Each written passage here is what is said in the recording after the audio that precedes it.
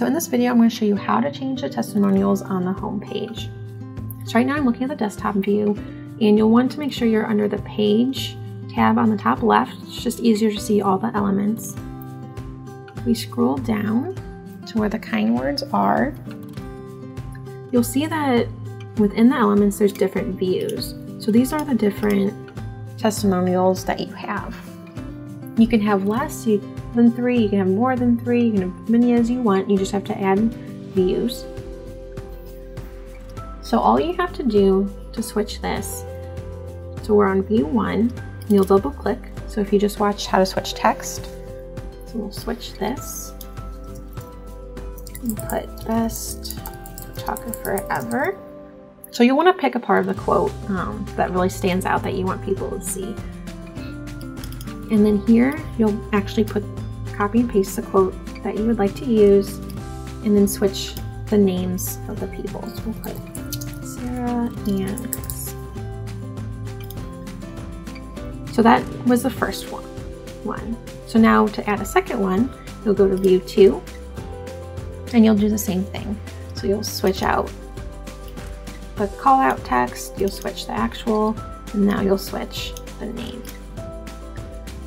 So after you do that for all 3, so say you maybe want a 4th one. So how do you add another view? So what I do is I'll duplicate my last view. So now it says view 3-1. Click the little dots right here, and you'll want to rename just to keep it organized.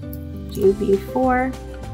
So now it looks exactly the same as view 3, but now we can switch what it says. So we'll do hire her now, switch everything else out, and now you have view 4. So that's on desktop.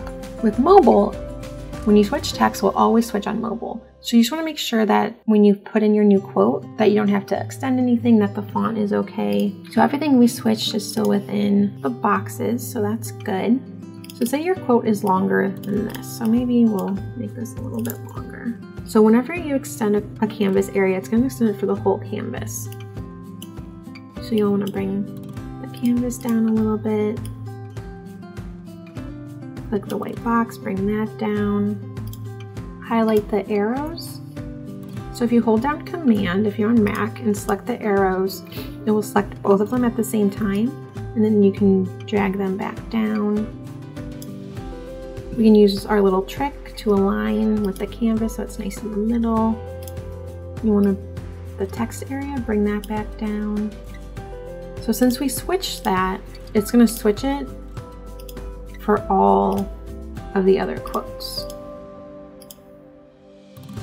So if one quote is long, the longest quote you have will basically set the canvas size. And that's how you switch the testimonials.